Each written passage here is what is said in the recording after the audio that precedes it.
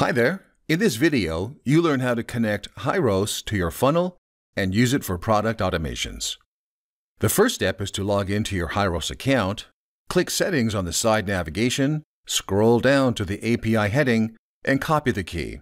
You can use the current API key or generate a new one.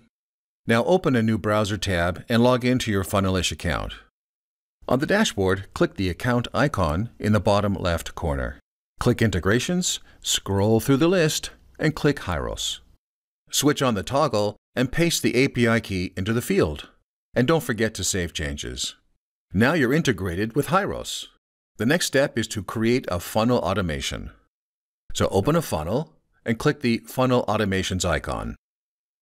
Click the Create a New Automation button.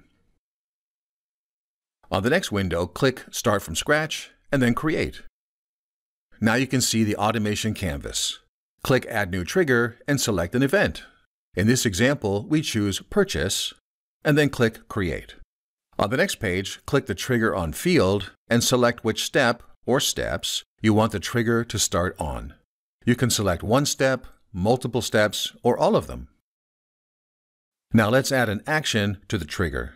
Click the plus icon and on the next window, click Integration Hyros. On the next window, click the Action field and select an option. You can choose Create Order or Create Lead. If you choose Create Lead, you can add a tag.